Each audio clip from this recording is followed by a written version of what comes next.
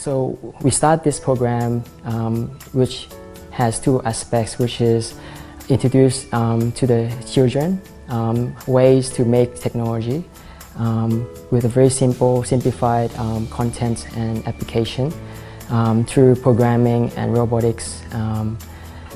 So that's why we established this technology community called YSEALI. YSEALI runs in 10 schools so far. These 10 schools will be take turn. We send our volunteers, technology educators, to teach them how to make technology. And then we have this YETC camp, which is run for 5 days.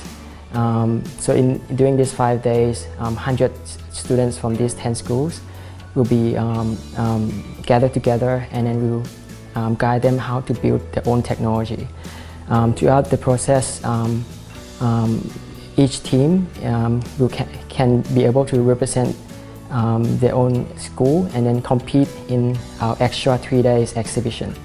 And in those 3 days, they can showcase what they built, what problem they are solving, and also compete with other schools. Yeah.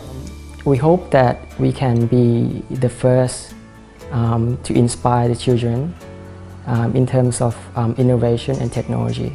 Our ultimate goal is to see ASEAN or Laos to be the tech hub of the world. I think this is very ambitious, but technology you can learn anywhere online for now. And it's also open source, anyone can use for free.